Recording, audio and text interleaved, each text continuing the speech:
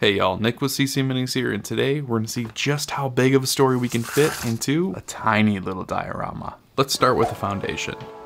This is a little battery case that I don't really use anymore. I like its small form factor and nearly perfect rectangularness. All it needs is a bit of cleaning with a razor after I've split it in two, and then some quick sanding before it's ready to work with. Paint has a hard time sticking to smooth plastic like this, and roughing it up provides some good tooth for paint and goops to grab onto. Speaking of goops, here's one of my favorites from Boylei. I applied it to the base using a tiny katana that a friend gave to me a long time ago. This goop, black lava texture, is basically just wet sand.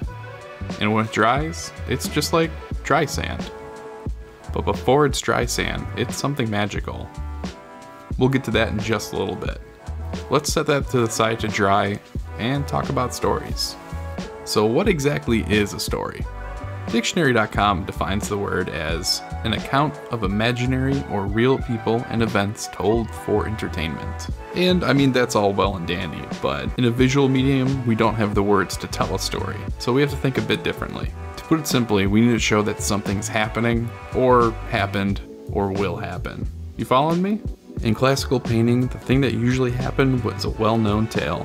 With those stories, characters, and the narrative is already well known to the viewers. But what if you don't have pre-known characters or tales to tell? Without those elements, you need to display the story in a clear and easy to read manner. You need to show a cause and an effect. There are a lot of great artists doing exactly this now with miniatures and dioramas. Boylei is an expert in showing stories of things that have already happened.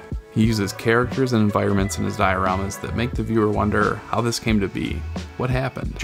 Antony Fernandez made this incredible piece, which tells two distinct stories. The first story, how did this giant spaceman corpse come to be? And the second is of this man and his companion discovering the giant. Boylei Hobby Time and 52 Miniatures have great examples of stories showing suspense and something happening in the future. These stories show the action right before it's about to happen. If you want to check out any of the artists that I mentioned here, I have links down in the description below. The story we're building today is going to have just a few elements: the sandy, rocky terrain, the sign, and a hand. Ooh, sorry Rufus. Before we can add in those bits though, we need to let the sand dry more. You know, so the pieces actually have something to stick to. So I'm gonna leave this overnight and come back in the morning. Remember how I told you that this goop has a magical third pliable state? Well, here it is. So after about 8 hours of drying, or 2 times the amount of sleep I get on any given night, we can sort of shape it to our liking. I use the blunt end of some circle cake cutters to add in some rings that get larger and larger from a point on the base.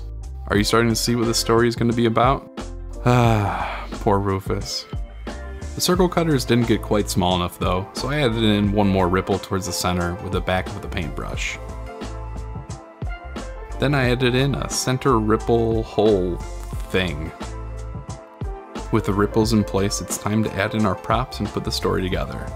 The stage is set. A vast desert with a sign warning of danger. Quicksand is in the area and has claimed many travelers before, and on this day, it will claim another. Oh, poor dear Rufus. At this point, Rufus succumbing to quicksand is pretty apparent, but I bet we can push this story a bit further with the way we paint it. Let's give that a shot. I start with a simple gray primer, then painted a nice orange to red gradient over the whole base. I want this to appear to be a desert that is during a harsh sunset. This way the bright setting sun is blocking out the front of the sign, making its dire warning impossible to see to wanderers just before dusk. Poor Rufus, what a terrible time to be walking the desert alone. To achieve this look, I did a light spraying of dark blue from the front side of the sign. I was sure to keep the angle of the spray nearly perpendicular to the ground. This way the spray should only hit where the shadows would be falling if the light were coming from the opposite direction. This will act as a nice map for me to go in with my brush and use some dark blue to reinforce and cut out the shadows. I started with the ripples and then slowly made my way around the rocks. At first I just hit the sides away from the sun or the deepest recesses, leaving the opposite side nice and bright. Speaking of bright things in the darkness, I need to thank my patrons. Thank you all so much for supporting me and the crazy projects that I do. I really appreciate each and every one of you. Especially you. You know who you are. If you want to help support the channel, there is a Patreon link down below. And of course, if financial support just isn't your thing, it's totally free to subscribe and hit that like button. As I progressed with the shadows, I started to build in some shapes where the different objects on the diorama would be blocking out the light. A nice long one from the hand goes here. Each of these rocks get one as well. I was careful to make sure that the shadows were all facing the same direction. This will help sell the illusion of direct light hitting the piece. If you can't tell already, the color choices for this piece were largely inspired by the diorama I showed earlier from Joseph Antony Fernandez. The contrast of cool and warm tones with stark, sharp shadows was perfectly executed in his piece. I've been wanting to try something similar ever since I first saw it. Once I was happy with the shadow placements and shapes, I used a slightly darker blue to reinforce them. Then I pulled that orange color back out to do some highlighting and clean up the areas where the shadow spilled over too much on the bright spots. Then I used a brighter sky blue to do some highlighting on the shadowy bits. This isn't the most realistic, but it helps differentiate the different elements and makes things pop just a little bit more.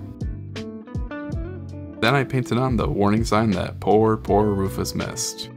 Hopefully it can warn some others when it's daytime.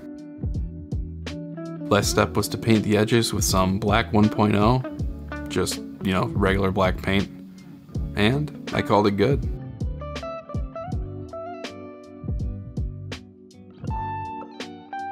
Thanks for watching, everyone. If you want to watch me paint another diorama with a simple story, here's a link to a favorite of mine.